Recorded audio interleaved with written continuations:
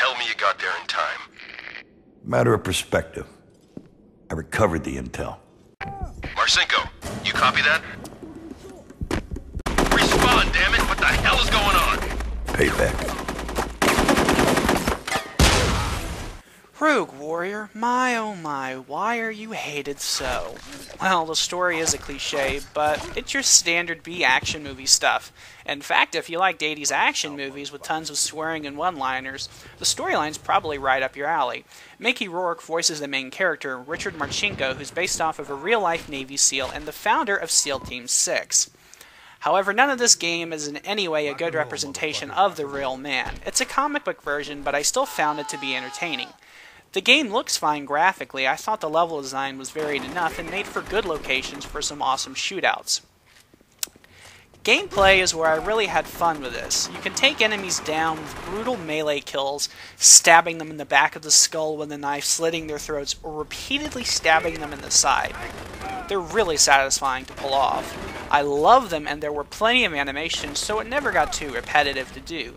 The game features a cover system which actually works well enough. Gunplay is solid with plenty of weapons to choose from, even if the guns can feel off at times, or if the animations were not done as well as they could have been.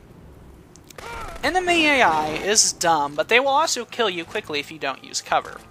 What I really liked was that you could go stealth or guns blazing. You had a real choice, giving the game a much less linear feel than other modern shooters on the market. Yes, there's a lot of cursing, and the storyline and script are poorly written, but it's a guilty pleasure like direct-to-DVD action flicks. Plus, since everyone bashed it, it's now really, really cheap to get.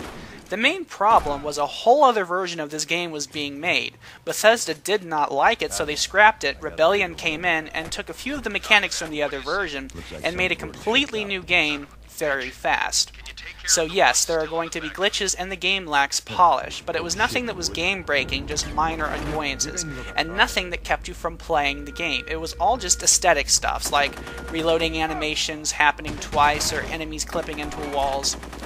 So it's still fun to play, and none of these glitches or small annoyances really were that big of an issue.